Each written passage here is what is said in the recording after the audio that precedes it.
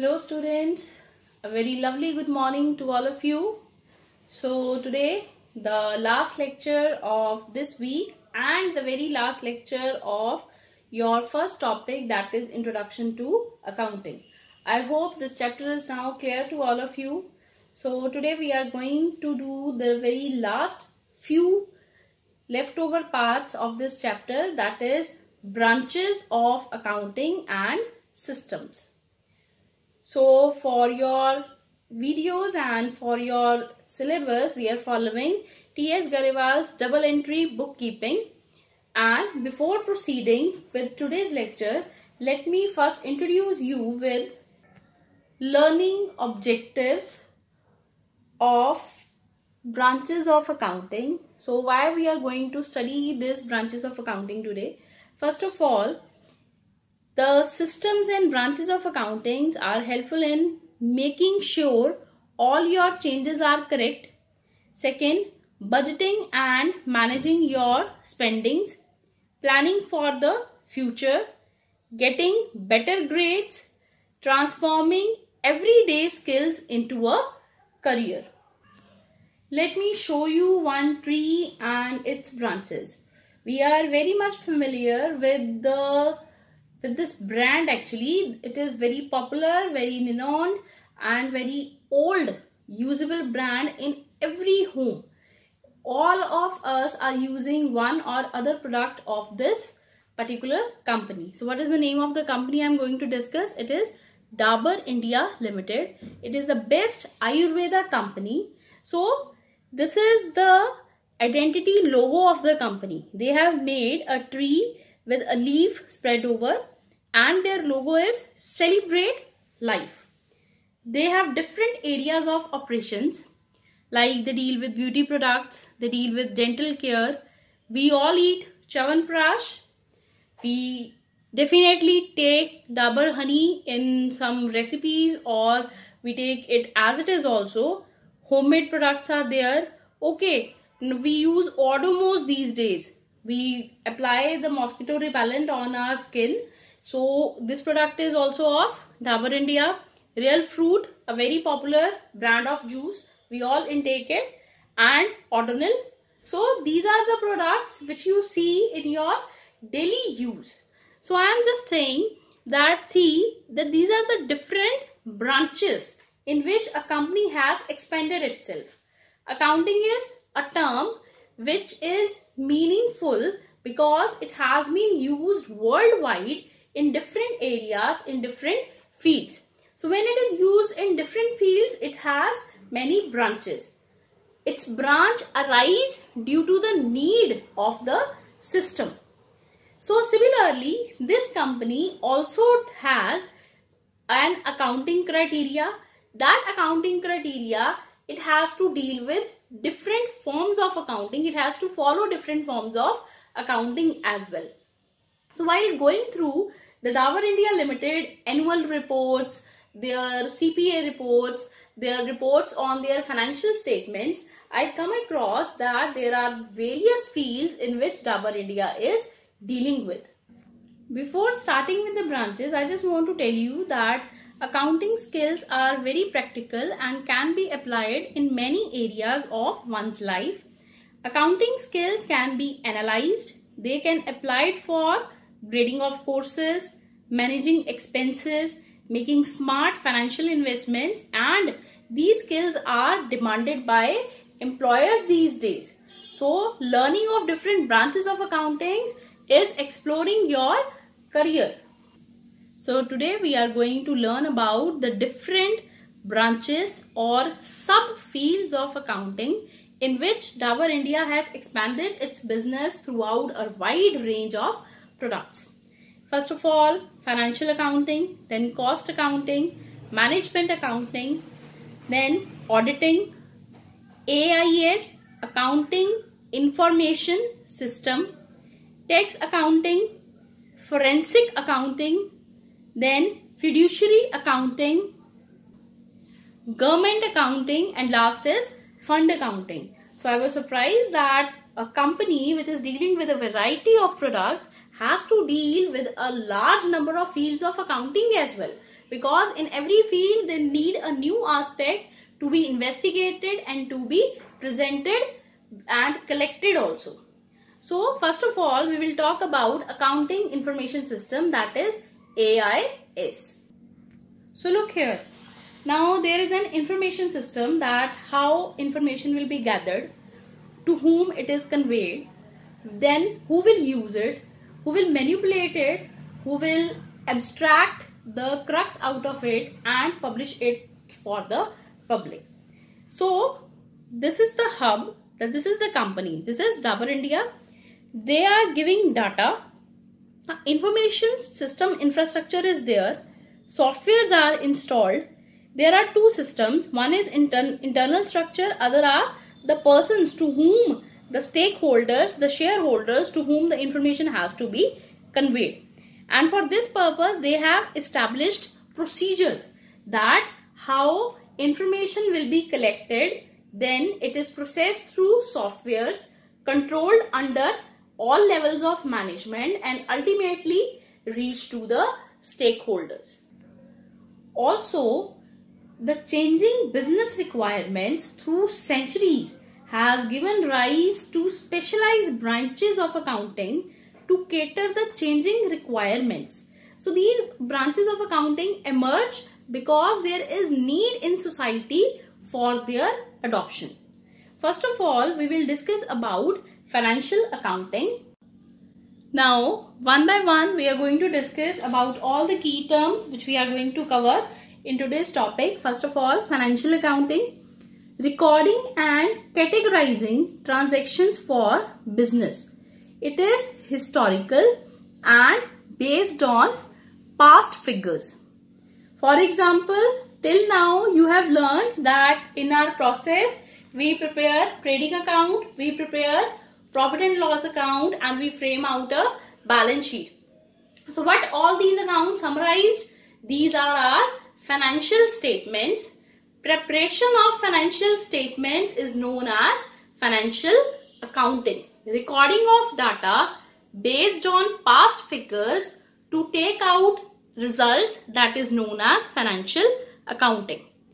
Next type of accounting, or the next key term, is cost accounting.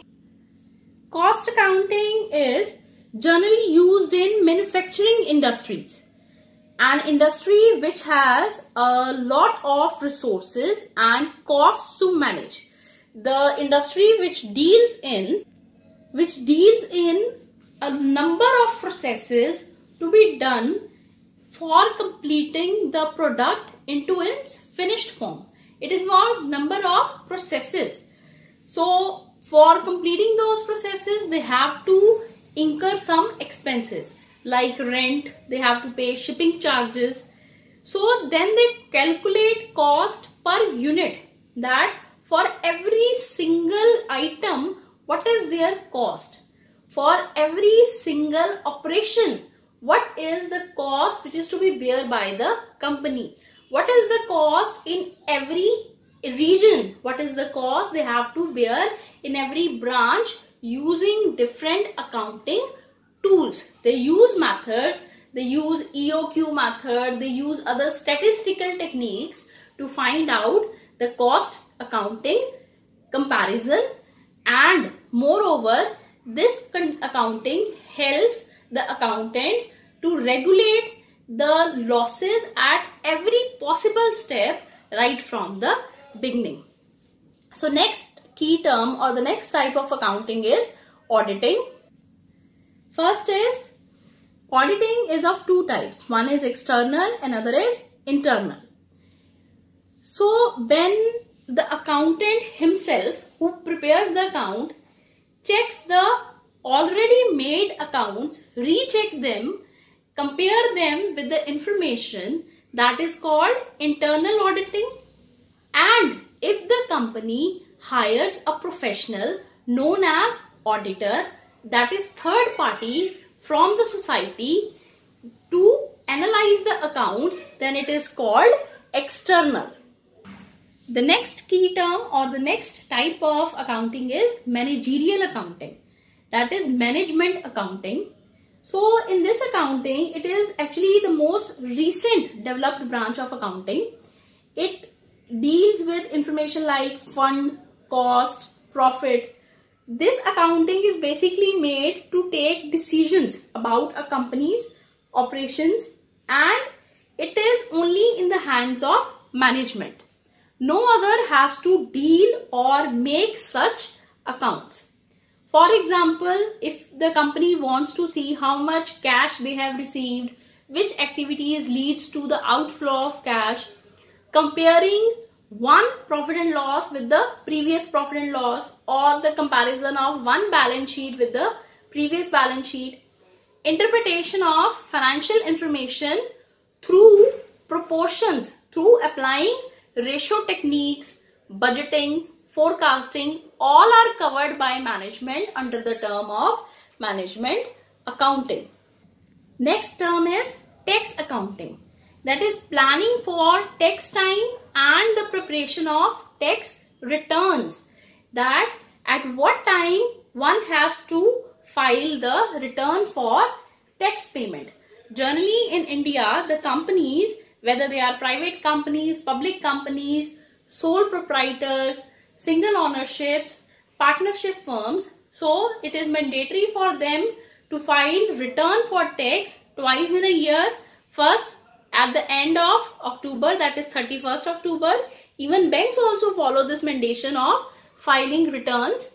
Then at the end of March, that is 31st March, that is closing of each year's books of accounts. So when they plan the tax time and when they prepare their returns, they first of all figure out the income tax. What amount of tax they have to pay out of their profit. So when they pay tax, it reduces their legal implications, it reduces their legal provisions. These branches are also called sub-disciplines within the accounting discipline. Another key term or type of accounting is fund accounting. Fund accounting is done for NGOs. Like in Amritsar, you have Pingalwada, you have Rotary Club. So the fund accounting, which is done for non-profit organizations which have made for public welfare, blind home, orphanages. So they also keep a record of their funds because they get donations also, they get charity. So they keep a record, and that accounting is known as fund accounting. Next is government accounting. Every year we see that a budget is displayed on 1st Feb. Government displays annual budget, and for preparing that budget, government do accounting by both central and state government. They allocate the different resources, they make their utilization in the form of a budget with the help of accounting, which is known as government accounting. Now next we have forensic accounting. Okay, now the word forensic, you remember this word forensic? All of you must watch CID. A forensic lab is there in which they do post-mortem and they actually diagnose the reason why the person is dead, who must have killed him, what is the reason, at what time death take place. So forensic accounting is now related with legal affairs. Inquiry. Now the accountants have to do an inquiry, they have to do inspection. Why frauds are there? They have to resolve disputes, they have to solve legal cases, and also they have to claim resolution. For example, now reconstructing. So how do they do it? How does forensic accounting take place? So what do? They reconstruct financial data. All data is again reconstructed. It is made again with the help of consultants, not accountants, with the help of consultants. Next is fiduciary accounting. Okay, now word fiduciary basically means embezzlement of cash. Fiduciary word is embezzlement of cash. That if someone makes any fraud in cash, for that we use word fiduciary. So fiduciary accounting here means management of property for another business. That is, you must be knowing that every company has a trustee. They have a trustee of one person or more than one person. One or two persons become trustees of the company. Trustees means the persons who have laid down the foundation of the business and on whose name the business is running. So fiduciary accounting do what? They manage property of another business. They manage account related to the administration and they act as guardianship of property. They are not the owners of the property. They are using assets of a company and they are acting as guardians. In estate accounting also, like suppose if I talk about in your own city like Sharma and Gangadhar, SNG, you very well know that, SG Caves. So they are very old. Veer Group, Veer Builders. So they are very old group constructions. So they deal in estate. They make colonies, they make houses, they make shopping complex.